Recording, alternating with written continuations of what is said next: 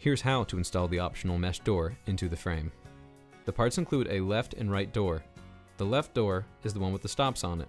The right door is the one with the handle. The hardware will include 4 pivot pin brackets and 2 center brackets.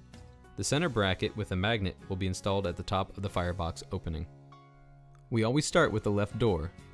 When you're installing mesh doors on a door that is an FS2 or a CV1, you will use the set of the outside holes, located on the top and bottom of the door frame, during installation.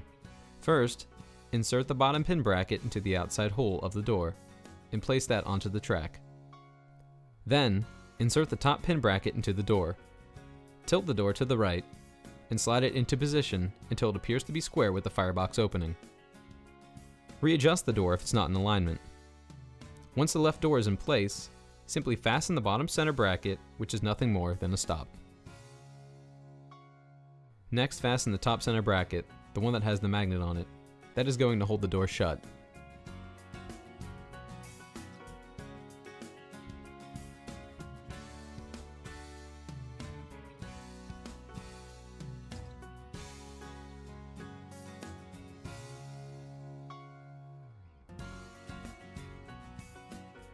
Now, we're ready to install the right side door.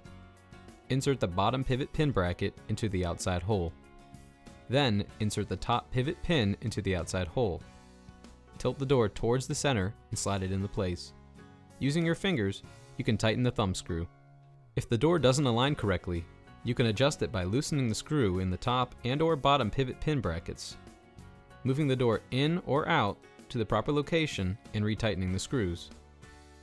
Once you've checked the alignment of both doors when in the closed position and made any necessary adjustments, tighten the thumb screws with your fingers. You can also take a pair of pliers to give them an extra twist to ensure they are snug.